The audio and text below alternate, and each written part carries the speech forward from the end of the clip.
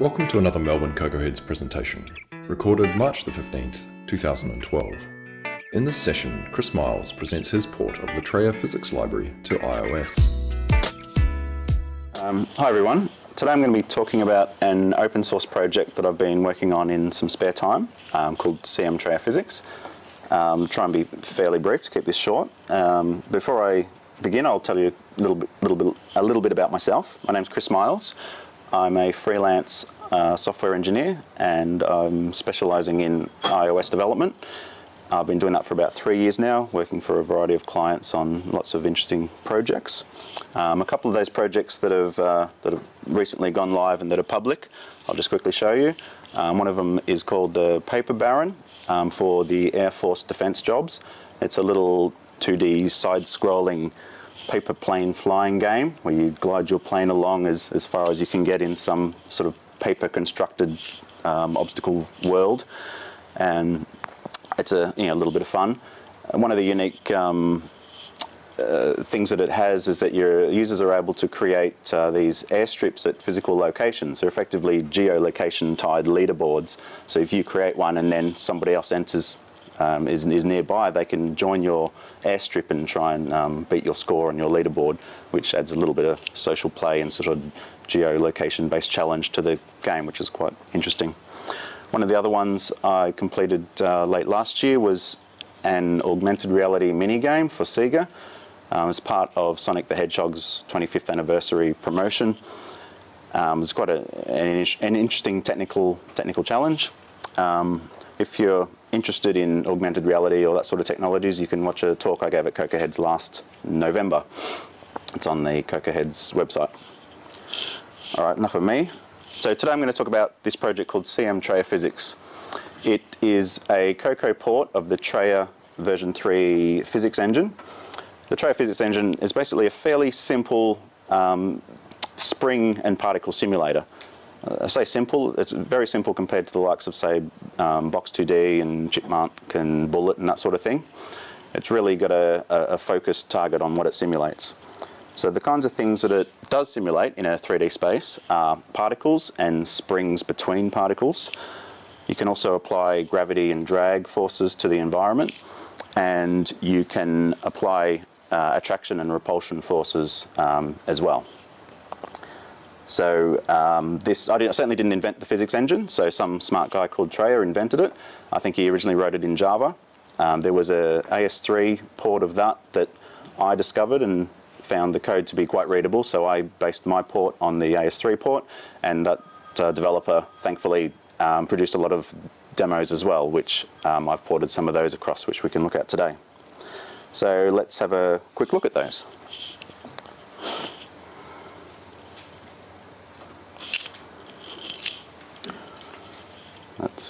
There's a sneak preview. Okay, so there's a bunch of demos that we've got that use this Traer physics engine.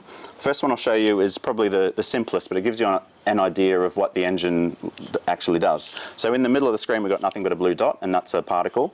If we move our finger around, we've got this circle, and that's set up to be an attraction force. So as we move our finger towards the particle, it attracts the particle, as you'd expect, and sort of ends up sucking it over towards it. And the red line indicates a spring that's trying to drag that particle back to the origin point, which is another fixed particle. So this is probably the simplest thing we can implement. We've got an attraction force that tries to overcome the spring force. Once it does that, we can kind of pull it around, but after a bit the spring force will overcome the attraction and drag it back to the origin. So most of the things you'll see are really certainly based on that principle. So one of the very first demos I ported across was this attraction grid, which is the sort of thing where you move your finger around and you get this kind of bubble sort of out effect.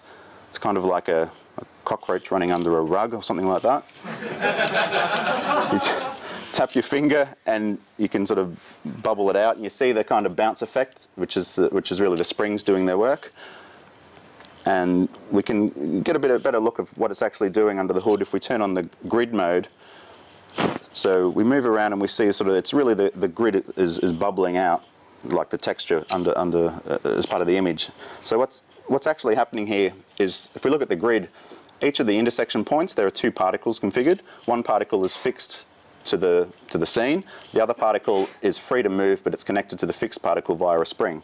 And wherever we put our finger, that's a repulsion force is set up to try and push any particles away from it. So really the repulsion force is fighting against those springs, and basically we get the effect of these things moving around in that manner.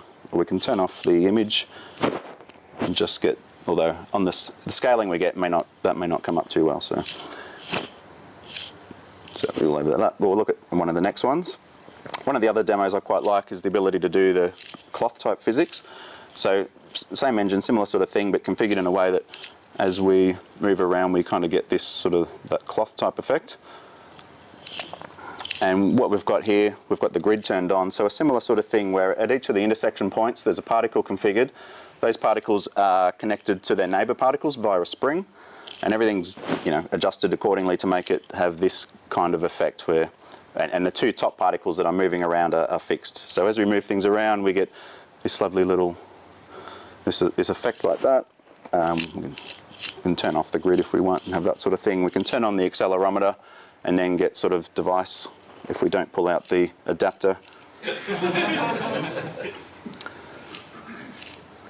We get actual gravity effects, so we could sort of apply it over like that and kind of get a flag or something like that. So, or you can have a look at just the grid if it wasn't clear and see what's actually, as simple as that sort of thing. Another demo that I ported across, but it's probably too simple really to show much, but it's every particle here is a particle in the physics engine, and as we move our finger around, a repulsion force kind of tries to push those particles away, so we kind of get this effect. The particles don't really react between themselves or anything, so we just get a big, big mass of particles flying about the screen. More interesting to me really, I forgot to say, some of these demos are implemented using OpenGLES rendering. Some of them, however, some of them are implemented just using core animation. So this one's a core animation demo. So every particle is a transparent core animation layer, and it shows to me that in the later devices and later iOS versions, we can actually get, even with 500 core animation sublayers, we can still get pretty good rendering at 60 frames per second. So something not to be overlooked. We'll try and find a more interesting one. This is another fairly simple one. It's again a core animation rendered demo. It's kind of like a rubber band type of thing where we can pull on this rubber, pull on the end and it springs back to the origin. It kind of hangs as well. So this one's made up of about 8 particles connected to each other with springs. And again, everything's configured so that it behaves the way we want it. We can kind of see those particles perhaps, or we can see the straight edges if we hold it like that or kind of shake it about, but we can apply sort of we can smooth out the curve using a spline curve if we switch that on, and we get a lot more smoothing there, but that's really just in terms of drawing. So that's one of the other things we can do. We can turn on the accelerometer and have device acceleration again. One of the other demos I quite like, which I ported across, was this web effect. So it's kind of, obviously we've got a spider web type thing, and like when we were kids we can kind of stick our finger into the web and fiddle around and kind of drag things and have this kind of bit of a play with the web.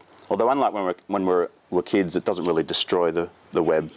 But if we do want destruction, we can turn that on, and then we can start really screwing around with the place and really piss off the spider when he gets back from his hunt. So you can really make a mess of it, switch damage off, and we get that. So that's kind of a fun one to play with. And again, that's all obviously particles at kind of the intersection points with springs between them all configured properly to get the effect we want. The last one of this set of demos is this clone of this Wonderwall type effect, where we've got this grid of images, and as we move our finger around to sort of pan the images, they zoom out in a nice animated way, and we've got sort of an interesting effect on how we can select perhaps an image in a grid or something like that. So that's, again, set up similar probably to the attraction grid, but just configured to behave like that. So you may all think, okay, there's some pretty demos there, interesting effects, but does this have any real practical use in terms of actual real-life apps? I'd like to say it can, and I'll show you 2 reasons why it might. So one of those is an app I did for a client early last year. It's a product browser for Jeans West, and you can find these deployed in iPads in their stores. There's one just down on the corner, down the street. What the creatives came up with was a more interesting concept on how you can select the type of clothing that you want. You drill in on, this is my style, this is the colour I'd like, and all this sort of thing.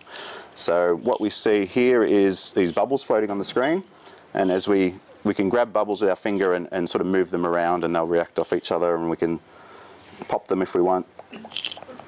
We can grab multiple ones. Some of them are fixed to certain points. We can say that we would like to look at the women's clothing and move in. So this effect was all implemented using the CMTraer engine. What I did was basically every bubble is represented by a single particle, and the environment's set up to have gravity, so you can see the subtle gravity effect kind of tied to the accelerometer, and there's also a global drag, so if you flick a particle it goes along and comes to rest. If you drag a particle close, or drag a bubble close to another one, once they get close enough together, a spring is constructed between those to try and force them apart. So if we drag a few, 1 or 2 or 3 or however many, springs are set up on the fly to push them apart, and we kind of get that effect as then if we move them all around in a big mess, springs are created and destroyed on the fly to get the effect we want. So that was a really good use of that engine, quite simple. Took a lot of trial and error to get the effect right. Another possible use for this sort of engine is with applying sort of subtle physics to your UI kit views and layers and so on. So I've got this demo here, which is right here. So one obvious use for this sort of for physics effects in UI views is, say, your Apple scroll view. We all know the scroll view very well. So as you've got this view that scrolls, as you sort of flick it, it scrolls along, and there's some momentum and friction applied, so it comes to rest. And if we hit the top and bottom, we get the sort of rubber banding effects that we all know and love. So it's certainly possible to, these are all physics effects, it's possible to clone this using the CMTraer engine, which is exactly what we've got here. So this is a custom view that you can scroll about. It has particles configured behind the scenes, actually not many, just a couple, to apply the physics effects for applying the drag, and at the top and bottom the rubber banding is done using springs to drag it back into place. So you might do that, you might create your own if you're a bit crazy, but if you really want some custom effect or to tweak it in a different way than what Apple provides. So what we do get to do is actually go in and play with that. So we could turn drag right up, and we get a really sluggish view as I try and flick it. We don't get much momentum. Or we can ramp that right down, and we kind of get a view that the scrolling that just continues on sort of forever. And we can also play with the springs themselves and ramp them right down, so you get a really slow return on the rubber banding.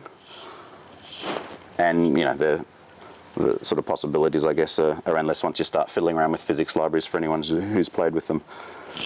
You can even... Exactly. Yeah, so that's something else you can play with.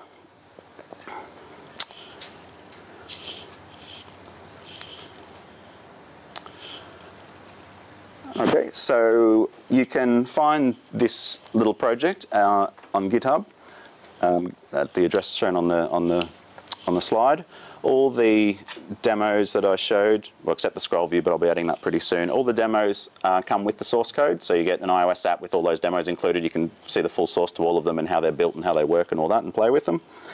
And you can contact me at any of these addresses on the screen if you want to talk to me about any of the things I've shown, or want me to, if you've got any interesting projects you want to talk about. And that's all. Thanks. Many thanks to Chris for presenting this month. Melbourne Cocoaheads is brought to you by Itty Bitty Apps, but we couldn't do it without the generous sponsorship of Shine Technologies. Thanks also to RMIT for providing the venue, and to our many regular attendees, speakers and volunteers. If you would like to know more about Melbourne Cocoaheads, you can visit us on the web at melbournecocoaheads.com or by following Melbourne Cocoa on Twitter.